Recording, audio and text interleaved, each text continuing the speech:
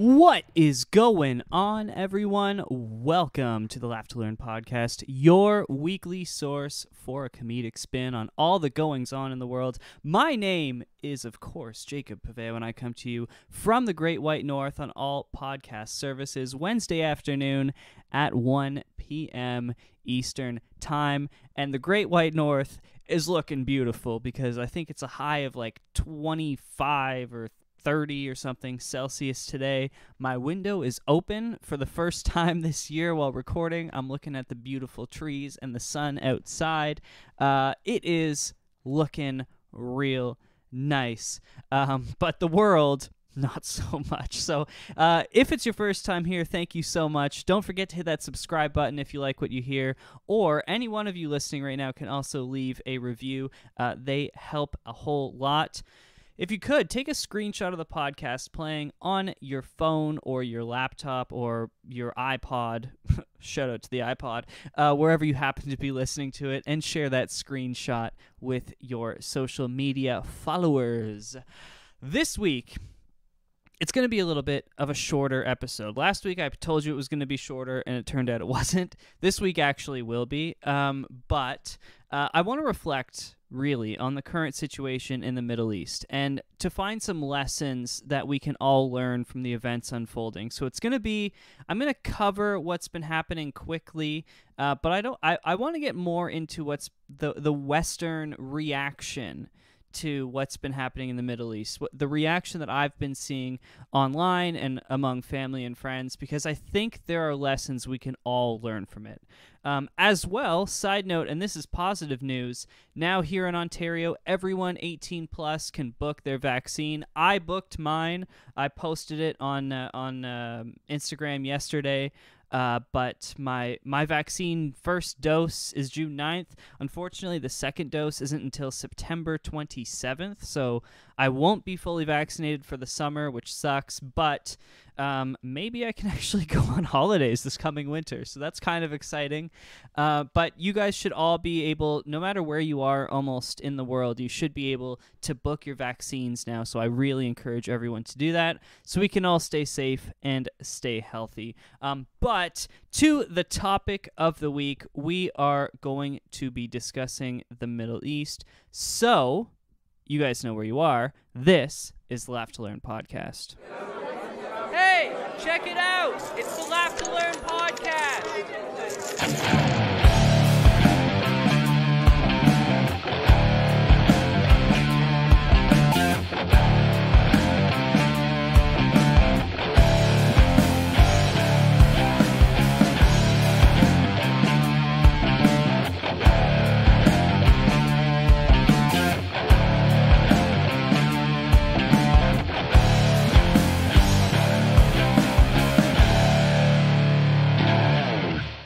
The conflict in the Gaza Strip and in Israel in general has only escalated since we spoke about it last week. To date, there have been consistent rocket fire from the terrorist group, yes, it's a terrorist group, Hamas, out of the Gaza Strip into civilian areas in Israel.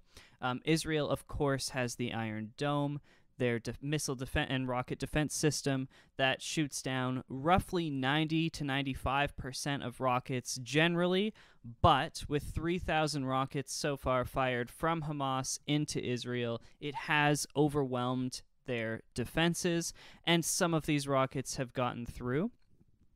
At the same time, Israel has been sending airstrikes back over into the Gaza Strip, targeting specific militant headquarters and militant residences. Now, the real thing that I want to talk about when it comes to this is how complicated this issue is. So, if you want to know a full history on Israel and Palestine, you can look into it on your own. I actually this week wrote and was going to do a full history, but I really don't think that that's the sort of content people want from me. If it is, like, I would gladly do it. I literally have the episode written, but I don't think that it's relevant to this situation simply because I want to look at how this conflict has unfolded in the West and how people are discussing it here and making up their minds on their position, because I think there's a lot of flawed thought processes going into this.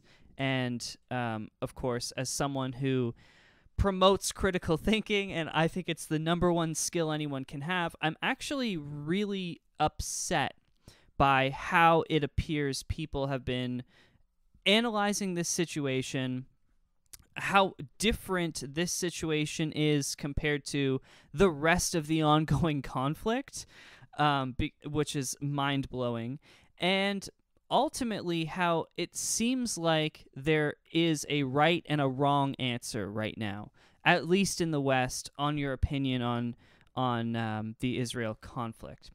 So the current situation began roughly 2 weeks ago when Israel decided to remove around 500 Palestinian families from their homes in Jerusalem.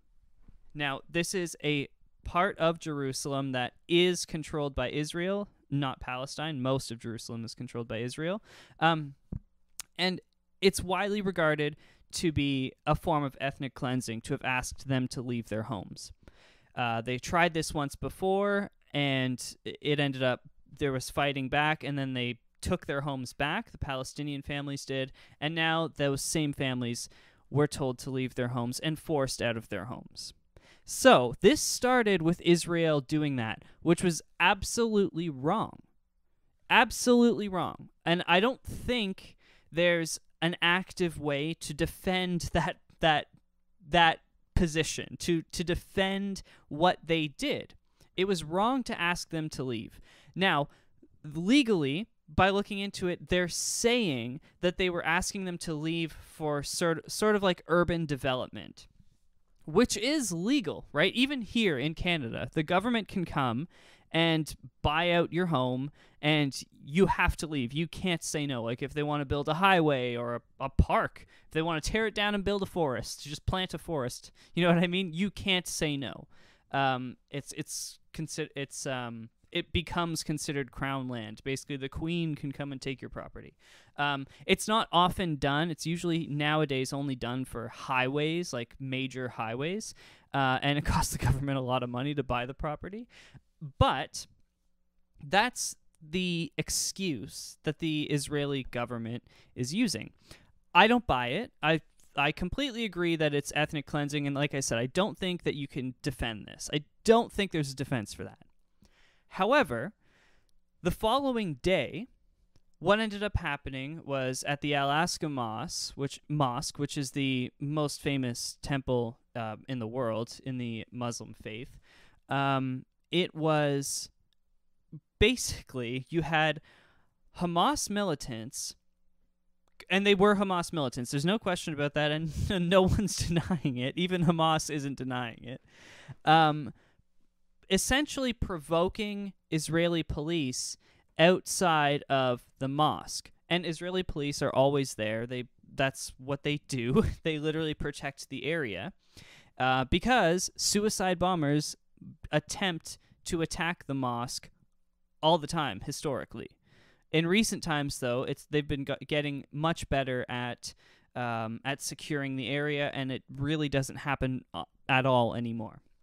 But these militants were in the area. They were provoking the police. When the police moved in to make arrests on them, and they were like throwing rocks, breaking property, stuff like that. When police moved in to make arrests on them, they ran into the mosque. That's why the Israeli police entered the Al-Aqsa Mosque. And you've seen, I'm sure, horrendous footage of, flashbang grenades being thrown in the mosque, and like rocks being thrown back and forth, and rubber bullets being shot through the mosque. Ultimately, that was Hamas that caused that to happen. And just like anywhere else in the world, if a group is throwing rocks and bricks and breaking windows and stuff and throwing those items at police and then run into a building, even if it's a church or a mosque or a temple or a gurdwara or any other religious building, the police are going to go in to protect the other people in there because they have no idea what this group is doing. And that's what happened. So I am actually 100% on the side of the Israeli police force when it comes to entering the mosque. And again, I don't think you can defend what Hamas was doing. And it's all on video. It's 100% on video. I've seen people saying that, the police weren't provoked and they did this, it's all fake and whatever. It's literally not. It's 100% of what's happened thus far is on video. So I just don't understand how anyone can defend Israel when it comes to, ethnically cleansing and kicking the Muslim families, the Palestinian, they were all Muslims, but the Palestinian families out of their homes. And I also don't understand how you can defend the position of Hamas when it comes to attacking police outside of the mosque, because the police are there all the time. That's where they are 24 hours a day, 7 days a week. They actively defend the mosque. That's what they do. They protect it. So, moving forward from that, there's all these protests now around the mosque. That's when you started seeing the video of violence in the streets began. That evening, Hamas launched 160 rockets into civilian areas in Israel. Now, that is an act of war. These are unguided rocket attacks into Israel. And again, I don't know how anyone can defend that. And this is the point where I come to the West's response. Because online, every single person I know is pro-Palestine. And I don't understand how you can expect any government, any country, even if they're Jewish and you don't like them because they're Jewish, okay? Because that's how it looks, just being perfectly honest with you. It's like people think that because the Palestinians are a minority, they must be right. I disagree, because I think that we need to separate Palestine, Israel, and Hamas. Hamas is not Palestine, but Hamas lives within Palestine, and they use the Palestinian people as shields. Watch the videos. You can see them launching rockets from within courtyards of an apartment complex. Why do you think they do that? Because it's quite clear to me that they're doing that because they know that Israel will not send an airstrike at a full apartment complex and kill, 400 or 500 people. And they haven't done that. They could. If it was the United States and Mexico was attacking them, I guarantee you the United States would hit them. And if they did, no one would really say anything. They'd be like, it sucks for those 400 or 500 people, but Mexico shouldn't have launched rockets from an apartment complex. Hamas does it, and people say, wow, look, they're defending themselves against the big bad Israel. Israel is not big and bad. They're not even a superpower in that part of the world. In that part of the world, you have Iran, China, and Russia. You have North and South Korea over there, right? And then you have Israel. Israel's comparable with, like, Egypt. You know what I mean? They're certainly more sophisticated than Libya and Jordan. They're definitely one of the more sophisticated militaries, but they're not a superpower. They don't have nuclear weapons, right? Whereas Iran's working on one, China has them, Russia has them. They're not a superpower in the East. They're just not.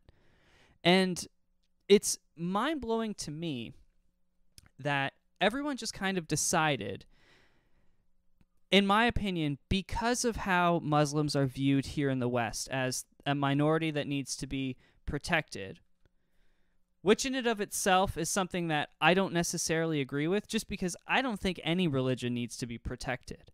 If a religion needs to be protected, it's probably a bad idea. And to be perfectly honest with you, they're all probably bad ideas that shouldn't be protected. Everyone should be able to practice their faith and believe what they want. Absolutely.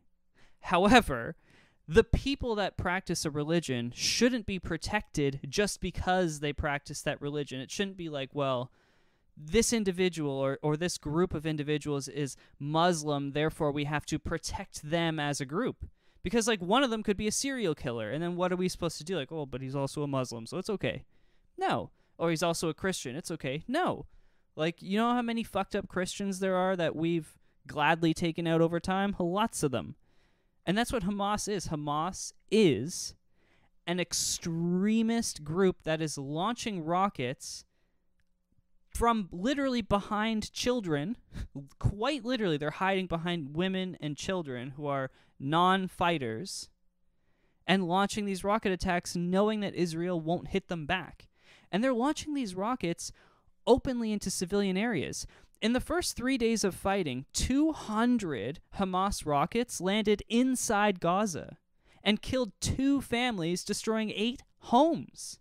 They're literally attacking their own people because of how unsophisticated their technology is. And they don't care. They don't give a fuck. They have long-range rockets. They don't have to be launching short-range and potentially killing their own people, but they are anyways.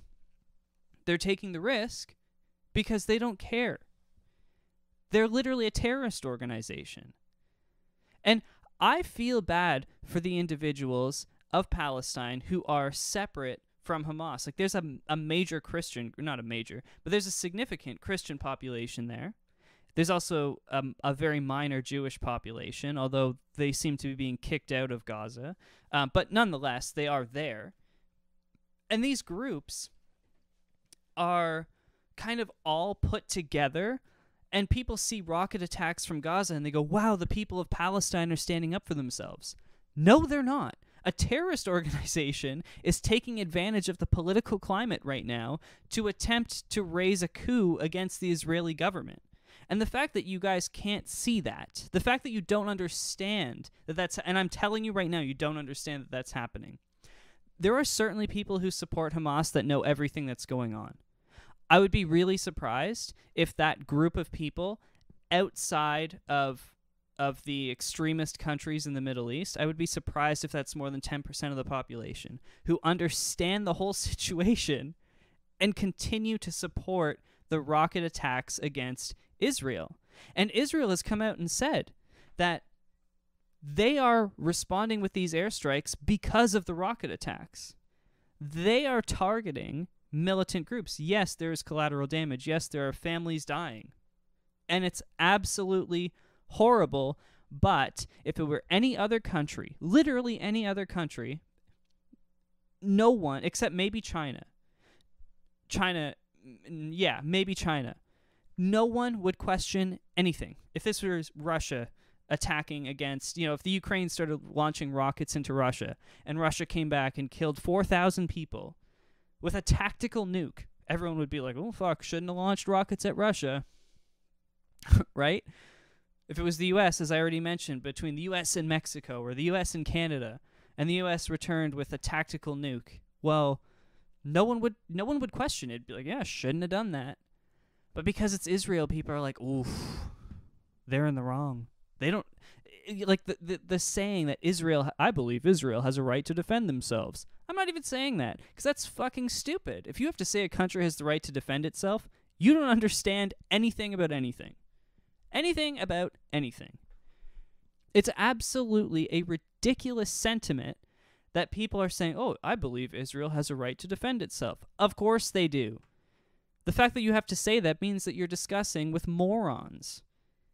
If you think that Israel doesn't have a right to defend itself, you're a moron. Because multiple things can be true. We can walk and chew gum at the same time, right? Israel should not have attempted to kick out all of those Palestinian families in Jerusalem. They should not have done that. Even if it's legal under their constitution, they should not have done that. We can say morally that was wrong. However, we also have to be able to say that Hamas definitely shouldn't have launched rockets against the civilian population in Israel. What, because of the Iron Dome? Because they can defend themselves? We justify it? Well, that's like saying Russia can launch a nuke at the United States because they'll probably shoot it down. They would shoot it down, right? Statistically speaking. So why doesn't Russia just launch nukes at the U.S. or the U.S. launch nukes at China? Because, they'll shoot it down. That makes it okay? No. Hamas is fucked by their decision, and they escalated the violence to a point of no return. They are the ones who attempted to kill civilians. They're in the wrong. They're the ones who started it off. Now, at this point, could Israel sign a ceasefire with them? Absolutely, because Hamas is definitely running low on supplies, right? They've launched to date 3,000 rockets into Israel is the estimate. 3,000 rockets is a lot. And we also know that Israel's hit a few of their storage locations, so they have to be running low. Original estimates were like that Hamas had roughly 2,000 rockets, so we know they've already launched more than what the experts thought they had. They can't keep this up indefinitely. Israel absolutely can, because they can get shipments of them if they start running low, right? Canada is still supplying them with weapons. The U.S. is still supplying them with weapons. But you can't get weapons into Palestine because you have to go through Israel. So their allies can't, like Iran, can't get rockets into Palestine so that Hamas can fire them out back into Israel. It's not going to happen. They are going to run out of supplies. And I feel like Israel is kind of just waiting for that to happen. They're like, well, we're already here. Let's make them fire all that they have. And then, I am worried that they're going to go in on the ground. But like I said, we have to be able to walk and chew gum at the same time. We have to be able to say that Israel should not have tried to kick out that group of people. And we also have to be able to say that Hamas should not have responded by attempting rocket fire on a civilian population. As I mentioned already, including 200 rockets on their own people in Gaza. And then we also have to be able to say that Israel, by returning airstrikes on those tactical positions, they have to be allowed to do that. We have to be able to say that. You can't just expect anyone to accept rocket fire into a civilian populated area. You just cannot accept that. And if you can, you seriously, seriously need to consider why you think that's true. And if it's simply because the Palestinians are a minority, well, then you need to learn to separate Hamas from Palestine, because these are two separate things. You have to separate the two. And you have to be able to say that the Palestinian people deserve the right to live in Jerusalem. They obviously do. They were living there. They've been living there for years. Those were their homes that they were kicking them out of. They deserve the right to stay in their homes. Just as they have the right to vote in Israel's elections, which they do. You know who canceled their elections this year? Palestine. They canceled their elections again, third time in a row. So this is now like 9 or 10 years that the same person's been in power because they keep canceling elections. I say it all the time. Whenever you see a dictator, you will find someone hungry for power and ruthless. And afraid. Afraid of losing that power, because all the stats showed that the current party was about to lose their power in Palestine, so they canceled the elections again. It's not okay. We have to support democracy. That has to be the number one goal for the Palestinian people. They have to have democratically elected governments. And we have to free them of Hamas. That is the only way going forward to bring justice and peace to that area, is freedom from Hamas. And that's a difficult process. But when it comes to the West, what I want to say is people have to really educate themselves, because a lot of people that know nothing about the Middle East have been posting a whole lot about Israel. And I know that they know nothing about the Middle East, because I talk to these people all the time, and they know nothing about politics at all. They just saw this was going on, watched a few videos, probably from the Young Turks or something, and then they posted what they think. And you just have to be so careful. There's a reason that I haven't posted about this, because any post online is short, it's contained to that one post, and it's very easy to misconstrue language. And this is a really complicated issue, as I keep reiterating. Both sides are in the wrong here, in multiple ways. But when you compare the actions of one or another, one is launching rockets randomly, unguided into civilian areas. One is conducting modern targeted military strikes. And yeah, Israel's more effective and has killed a lot more people, but when you see the number of people dead, I understand whenever you see like women and children are dead, it's absolutely horrible, but it is war. It just is. There's going to be collateral damage, and Israel is just a more sophisticated group. The IDF, the Israeli Defense Force, is a more sophisticated military than the terrorist group Hamas they're fighting against. So, yeah, when you see a whole bunch of people dead, we don't know how many of them are actually Hamas militants, and it might be a lot of them. So you just have to be so careful, and you really have to understand what's going on before you jump into situations. This isn't something simple like what we see here, right? Like, people either hated or loved Donald Trump, and they really needed to know very little about politics. They could watch a few videos on him and be like, I like this guy or I hate this guy. And that's the way Western politics works. Middle Eastern politics and this situation has been going on for literally hundreds of years, if not almost 1,000, right? Like, this goes so far back, it's unbelievable. The state of Israel itself is a reaction to the Nazi death camps, which was a reaction, the Jews living in Central Europe and Germany were a reaction to the Russian pogroms before that, because they were kicked out of Russia, where they had moved into, and then they went to Germany, and then when they were kicked out of Germany, they split. Some came to the U.S., specifically in large groups, and others went back to Israel and formed a nation there. And there's this huge cycle that people really need to educate themselves on. They really, really do, because there's so much ignorance, so much just people who really don't understand the situation and aren't prepared to defend their positions, instead getting mad when they hear a position like mine. And even though they and if you hear what I'm saying and it upsets you, I would go so far as to say that that's a good thing. Because what I'm telling you, like, my position on this, I'm not religious remotely, so there is no skew one way or another when it comes to that. And I am extremely well educated on the history of the region. And because of that, I feel like I can come to this informed opinion that both sides are wrong and one side has done worse. And that side happens to be Hamas, not the people of Palestine. So everyone preaching, I'm going to say, for support for Palestine or whatever, I agree with you, but be careful what you post, because you don't want to be conflating the two, and that being Palestine and Hamas. And a lot of people are doing that. A lot of people are saying it's good, the Palestinian people are defending themselves. No, they're not. No, they're not.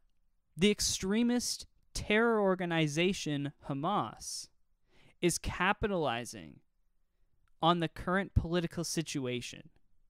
And the people of Palestine are suffering because of it, as well as the people of Israel suffering because of it. We need to separate the terror organization Hamas from the people of Palestine. And people really need to be careful when they're posting online. They really need to educate themselves better on situation like this before talking about it. And I really think that anytime you see violence in the world, you need to be careful not to just assume that the minority group is in the right, is justified. Because that's the sentiment in the United States, and it's typically been correct.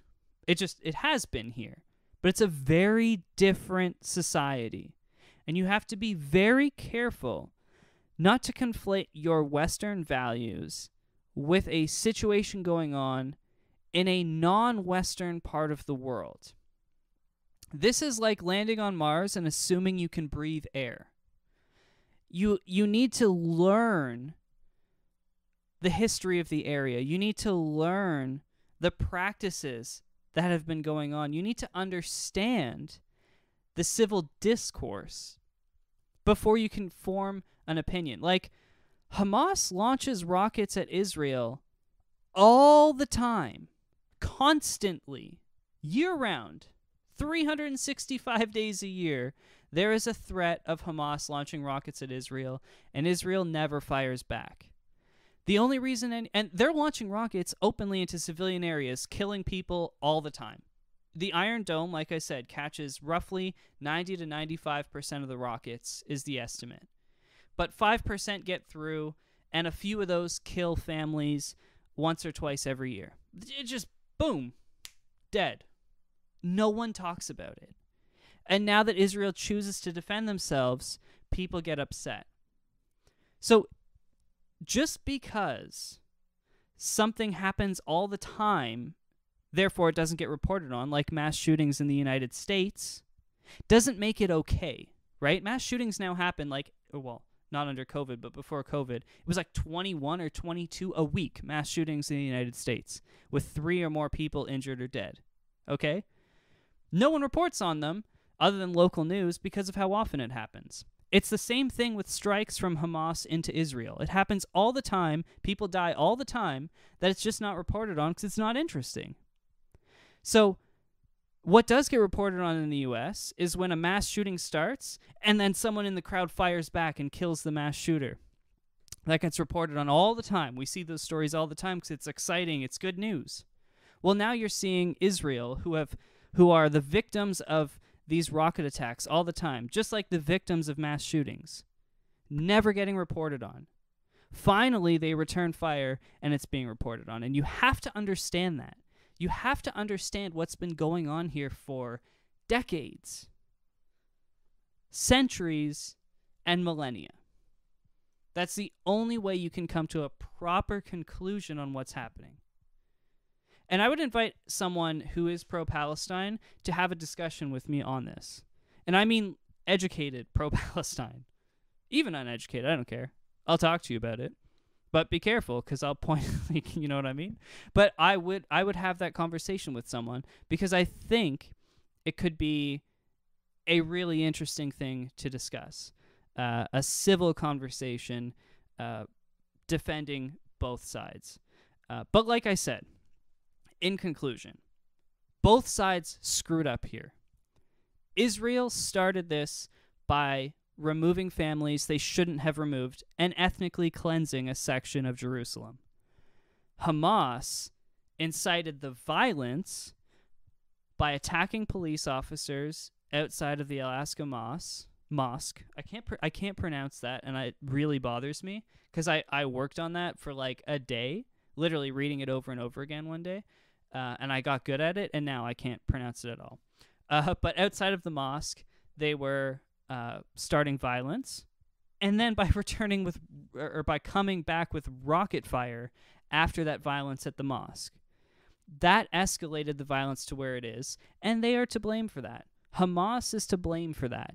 They're to blame for the current situation, and I really can't fault Israel for wanting to see it through to the end now, and get rid of as much of the weapons storage and militant structure of Hamas as possible. Thank you all so much for listening. I really encourage you, as always, to take these discussions with your friends, family, and your lovers and haters, as well, also with me, over on social media. You can find my links in the description for this podcast. Please share the podcast with your friends and family. Subscribe on your favorite app. It is, of course, the Laugh to Learn podcast on all services Wednesdays at 1 p.m. Until next time, friends, keep on laughing, keep washing those hands, keep social distancing, and keep on learning. Oh, and keep booking your vaccines.